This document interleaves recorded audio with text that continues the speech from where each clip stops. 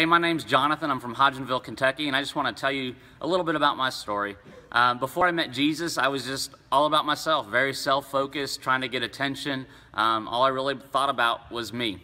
But, you know, I grew up in a church. I heard about God. I believed in God. I believed in Jesus. I believe God created everything. I believe I had a sin problem. And I believe Jesus died on the cross and rose from the grave.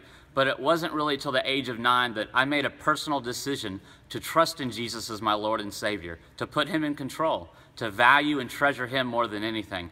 And since that day that I made Jesus my Lord, it's been awesome. He's especially grown me in a love of Him through the power of His Word. And two verses that are really special to me are Ephesians 6:11 and 1 John 4:4.